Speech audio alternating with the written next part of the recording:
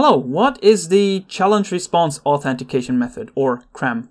This is actually the result of what I'm going to explain now, but let's jump right in. The idea is pretty simple. You have a client and you have a server, and the server sends a challenge to the client, and the client can only resolve this challenge if it has the password.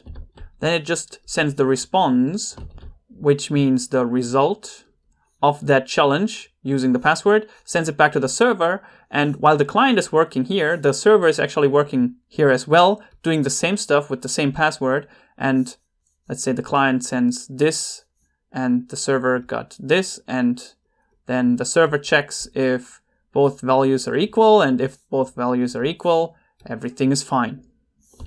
That's the basic idea. Just send a challenge. You can only solve this challenge if you have the password, and then send the result back. The good thing here is that within the network traffic, you don't have to send the password at all. It always stays here on client side and here on server side.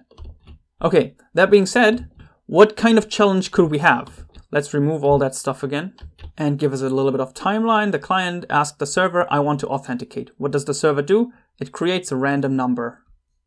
Let's call it X. The server sends this random number X to the client. And then what the client does is it calculates the hash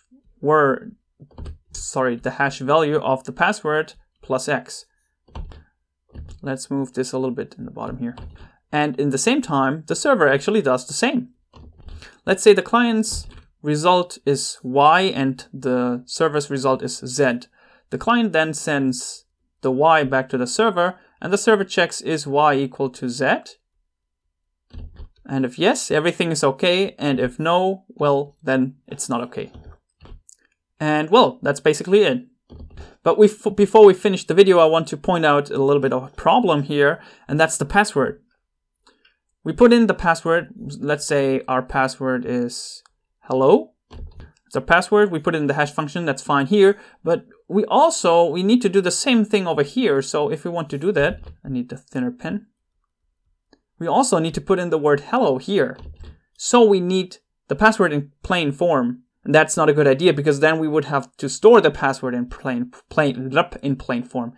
What we instead want to have is, we want to have the hash, just the hash value of the password. Because you should store hash values of passwords on servers. But if you use the hash value here, then you have a problem that you also need to use the hash value here and not the plain password anymore. And if you use the hash value here and the hash value here, then the password itself, the hello itself, has not much value anymore. The primary value lies in the hash value from the hash function. What does that mean? If let's say we store the hash value of hello, which is, let's say, this one, and an attacker actually gets access to our database and steals the password, okay?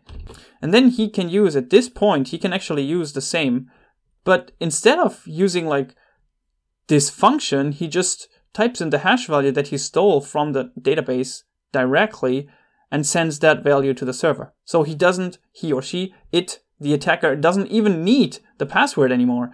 It's enough to actually just use the hash.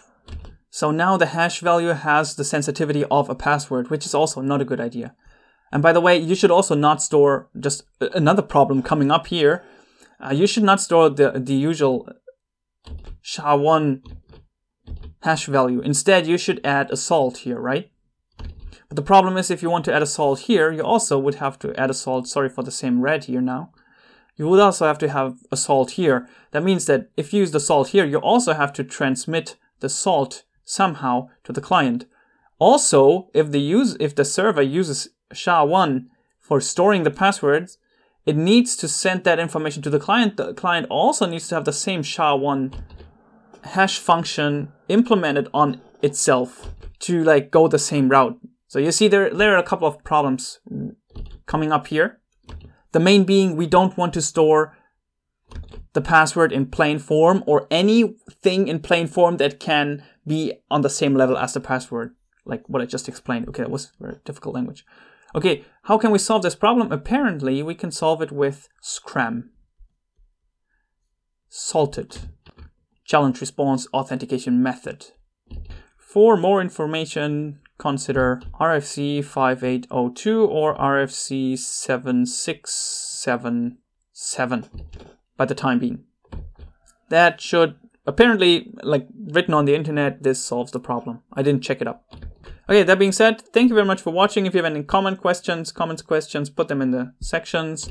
Make maybe sure to read the video description because updates of the video will appear there.